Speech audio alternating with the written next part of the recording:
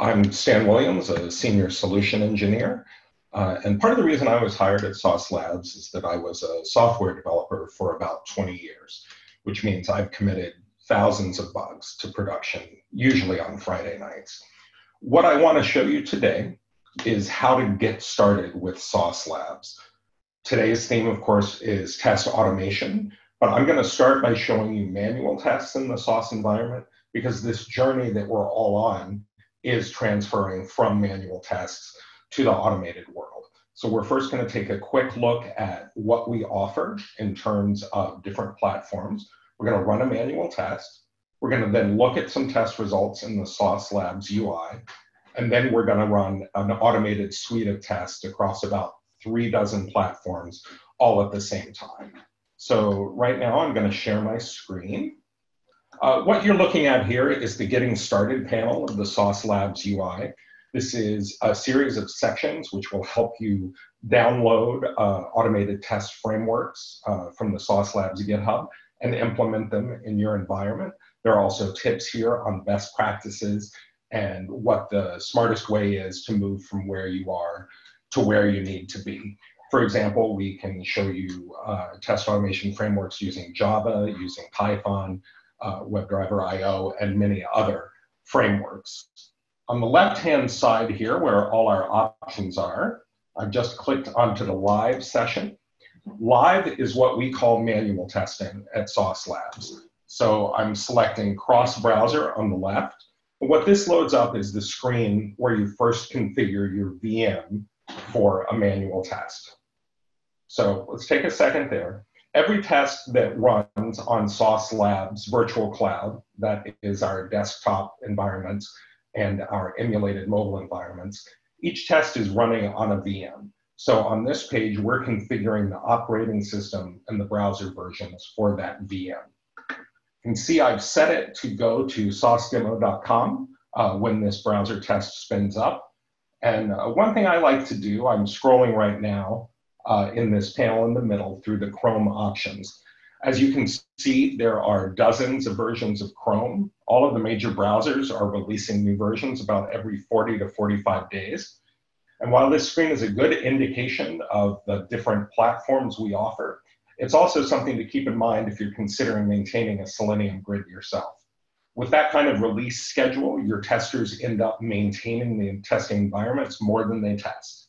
I think we get that. I'm going to select Chrome 83. The bottom here, I've got multiple operating system options. I'm going to select Windows 10. Moving over to the right, let's get a bigger resolution set. And then one more thing before I start the VM. At this box here, I have the option for a Sauce Connect proxy.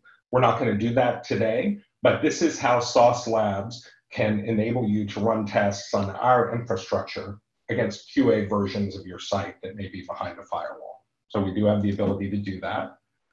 Configured, I'm going to go ahead and start the session. So what we're seeing on the screen now is the VM being created. It's a single-use VM that spins into existence just to run your test. On that VM are the operating system, the browser, and the Selenium server, which is going to accept the commands. If this were an automated test, those commands would be coming from a Selenium script. Because it's a manual test, they're going to come from me. And all I am testing here is whether I can still log in after a change to the code. It's a particularly important user experience test that I think we've all run many times. Click login. Yeah, everything still works there. As you notice, interacting with the VM is fast. It's just like working on your own machine in front of you. There are a couple of things in this manual test view that I want to show you. So on the right-hand side of the screen, notice we have a dock of options. The first one I clicked on is info. This is just a view of the selections you made on the previous screen. Most of you as testers have run through a scenario where you have to manually test or even automated test changes across multiple platforms, and it's easy to forget which one you're on. So this option gives you a view of what you've chosen. The next one, this is the invite link, and this enables you to share this virtual machine session with another user in your organization. For example, with the developer, with another person sitting in QA, or perhaps with the product manager. This way, you can share the user experience, which of course is the important part of what we're doing, guaranteeing that our users have a great experience. You can share that session here, and that way get past what I said for 20 years, which is works on my machine. So if you have that experience and you know that you need to be able to show the questionable behavior across your organization, this is a good feature. Other thing I want to show you here, you can in fact take a screenshot of a view you're seeing. So if the person is not available for a shared session, they can still see in a screenshot the behavior that was called into question.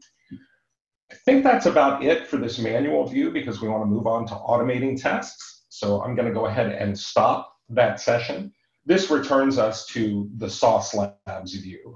I want to point out a couple of things. Down here in the lower left corner, you can see I'm using 1 out of 100 sessions. A concurrent session is a VM. This is still reflecting the manual test I ran, and then it is just cleared to go back to 0. Right now, I'm clicking into the automated session. I'm bringing up the test results page. This is where we aggregate the results of automated tests. So every time a suite of automated tests is kicked off, from your Jenkins server or from a shell script or otherwise, each row on this page represents one run of the test. So in this view, you get the test name, which you can specify in your code. You get this check mark, and also on the right-hand side where it says passed. This is the status of the test as determined by you. Sauce Labs doesn't populate this check mark or exclamation point for a fail on your behalf. What it is your judgment of whether the test was successful. So you set that in your test script. Moving over to the right, you can see if I've used a tunnel. We talked about reaching behind firewalls. That tunnel would show up here. We see the operating system, of course, and the browser. I've gone ahead and clicked into the test detail page. And on this 2-panel view, I've started the video that's on the left-hand side. Every time you run an automated test against Sauce Labs, you're going to get a video of the interaction. That way, if your test shows up as a fail or you're seeing other results that are questionable and you need to review, you can watch the video to see what happened. And it's interesting, and I think particularly useful, the video is tied to the commands of the test itself. So on the right-hand side, let me just check how I'm doing on time here. On the right-hand side, we have the command log. Every time a command is executed from your Selenium script, it shows up here. For example, in this command, send keys, we were populating the login box for the username. And also, you'll notice many of these commands have this icon on the right-hand side. This is a screenshot of that moment in time when we're filling in the box in the form. Sauce Labs automatically takes screenshots every time that your test changes the DOM. This way you get a record, fully downloadable via API, can pull these screenshots, videos, and network implementation files into your environment and move through them. So here are the commands, have logs here. These are Selenium server logs, JSON logs, and others indicative of the test performance. Switch over to metadata. This is how we track the test itself. But this section at the bottom, for example, we allow you to download a HAR file, which is a great way to debug the various round trips through the network that are involved in your test loading. So that is a super quick look at the test details page. Let me just, I've got a couple of minutes left. I think it's important now. We've looked at a manual test. We've looked at the artifacts that are created from automated test runs.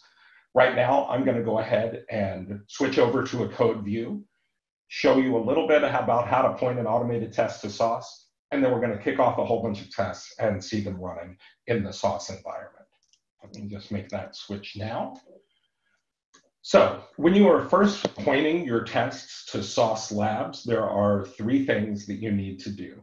You need to set your Sauce Labs username in the script. You need to set your access key, which you pull from your account information in the UI. And you need to set the URL for your WebDriver session so that it's pointing to the Sauce Labs infrastructure. So these two lines highlighted in blue, I am setting my username and access key. Notice that I've actually set them in environmental variables on my machine. That's a best practice we recommend because it allows you to share your test scripts across your organization without sharing credentials. So you're not violating high trust, but you are enabling sharing those resources. A little bit further down on the same page, you can see I'm setting a variable to this ondemand.saucelabs URL. This is the URL that catches your request to spin up a test and turns it into a VM. So I'm setting it to a variable here. A little bit further down, I'm opening up a WebDriver session. This code is in Java, but we support many languages, of course. Calling the URL here that I just showed you and sending in the capabilities. So let's take a quick look at those. The capabilities are where you define what you want your test VM to be able to do. I'm going to switch over here. You can see I've got an object called Desktop Data Provider. The short of this, I don't want to get too far into the weeds, is that I am setting up tests on Chrome, Firefox, Safari, and Edge. And what I'm doing is specifying the versions that I want to call. For example, on Chrome, rather than specifying by the name of the version, I'm saying I want to run the latest one and the almost latest one, and then a much earlier version here. So by doing this, you're not tying your code to numbers that are going to change. Let me go ahead and run these tests now. Switch down to the terminal window at the bottom of my screen. And what we are seeing there is feedback from Maven itself. Maven, of course, being the component library in Java, which is orchestrating this test suite. This line says configured 35 browsers. Let's go ahead and switch over. In the lower left-hand side, you can see that, in fact, our counter has gone up to 35 out of 100. If I go into the test results view here, you can see that the tests that are in blue and have the spinny wheel next to them, these are actually processing right now. So what this test is doing is trying to log into the demo page I showed you before. Same thing that we did in a manual test, but in this case, we're running it in over 36 configurations at the same time. That's a quick visual indication of the value of parallel testing, and it's an important thing to understand. I know that we all get that automation takes us into the future and allows tests to run without being kicked off and without being run manually. It also allows us to run those tests against every possible combination out there. The end result of that is ensuring that your users get a great experience of your website. We do mobile testing too, your native app there, because our digital properties are our first touch point with our customers. And the experience that customers, clients, and prospects have with your website and with your native apps determine how they feel about your company. That's why testing is important, and that's, of course, why you are important. The position of Sauce Labs, the reason we exist, is to make that testing easier to do on a more comprehensive basis. So I think I have finished up with a quick getting started session there. I wouldn't expect you to be able to jump in after that, but I would think you could recognize the landscape and move forward from there. So thank you.